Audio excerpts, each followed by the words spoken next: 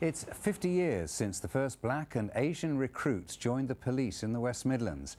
Half a century on, and the force admits it's still a struggle to attract candidates from ethnic minority backgrounds. Our special correspondent Peter Wilson has been talking to the force and the country's very first Asian police officer, plus one of its most recent recruits. The past meets the present. Daar was the first Asian officer to join the British police 50 years ago. He's back out again on the front line with PC Kiran Patel, one of the latest recruits to join West Midlands Police. Things were simple. Obviously, we didn't have all the new modern gadgets that you have got.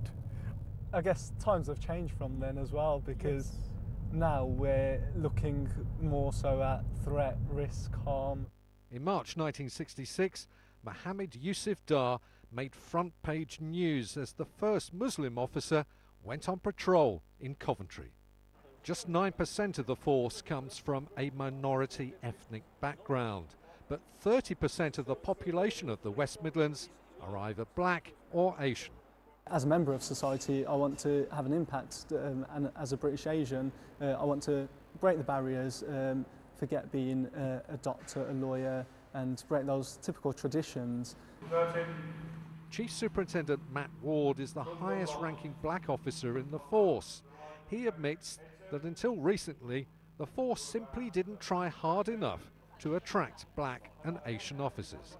Over the past 12 months, I've seen a real renewed focus, effort, determination and commitment to make sure that West Midlands Police is as representative of the communities that we serve as we possibly can be.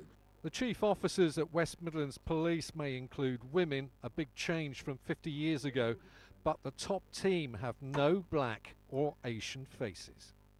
Today, Joe is still proud of his time in the police, but 50 years on, the force still has to win the trust of black and Asian communities. Peter Wilson, BBC Midlands Today, Coventry.